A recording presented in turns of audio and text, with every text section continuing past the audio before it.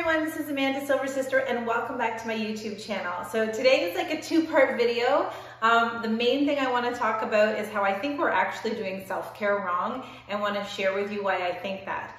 But the other thing, I'm multitasking here. So today I've got my hair all pinned up because I think it's really important for us to avoid heating tools while we are going gray. And this particular one is so easy, so I have to do it while I'm doing something else. So my hair is currently drying. I just want to show it to you really quick. So this isn't the main part of the video, but I was so excited about this hairdo.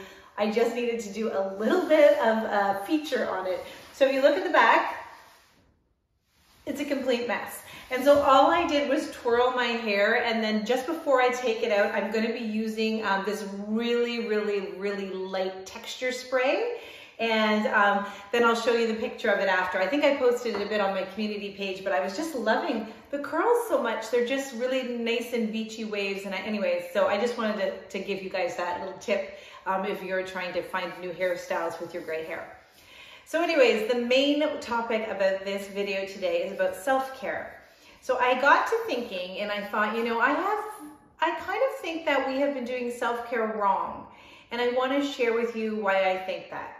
So if I think about the things that women generally will put in the self-care pile, it would be things like going to get our hair done. So whether we're getting our hair cut or whether we're still dyeing our hair, we go and we do that. We might go and, you know, get our eyebrows shaped, or we might get our mustaches waxed off. We might go make our nails pretty. We might do our pedicure. We might get a facial done. So all of those things have a common theme to me. And I was thinking they're all, and please don't hear me wrong, I'm not saying any of these in and of themselves are bad. And I don't want to make a general statement, but I do think we need to make a shift, because all of those things to me focus on our outward look and our outward beauty, and trying to switch things or change things and making us feeling better by making us feeling like we look better.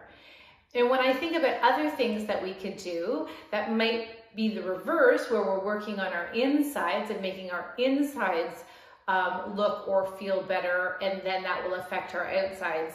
And so what I mean by that is, say we book ourselves a massage, and so that might be helping how we're feeling, how we're holding ourselves. If we decide that we're going to take some time and do a guided meditation just to stop and clear our head and help reduce our stress.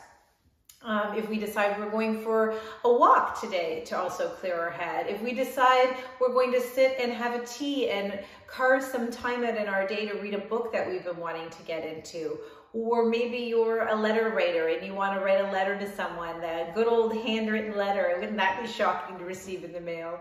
But what I'm saying is I see that we have really decided, and again, we've sent this message to women, that our self-care has to be tied up in how we look.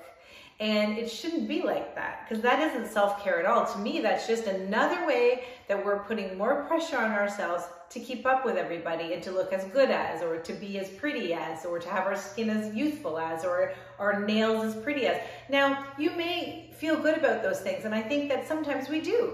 But I think we have to be really careful and know, like, you might feel really good because you get the same rush out of beautiful fingernails as you might be from shopping. So there might be just a bit of a dopamine rush that comes in. So of course it is going to make you feel better, but I don't think it has that longevity to be able to say that it is self-care.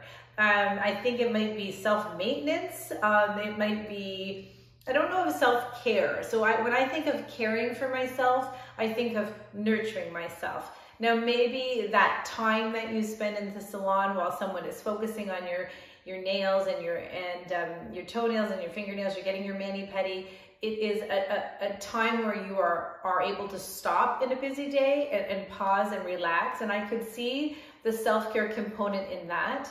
But what I just wanted to challenge you, and I'm so curious if you think what you think about it, if you feel like maybe our self-care is a little bit off and that we should really switch our self-care to stop thinking about things that affect what we look like on the outside and switch that to look at things that we feel like on the inside. So I would say even taking the time to relook at your food menu and saying, you know, how can I add more antioxidants into my diet? How can I take a little bit of the fat out? So and figuring it, like, what can I do to feel good from the inside out, would be more chalked up to the category of self-care to me than just going to do something to your physical look.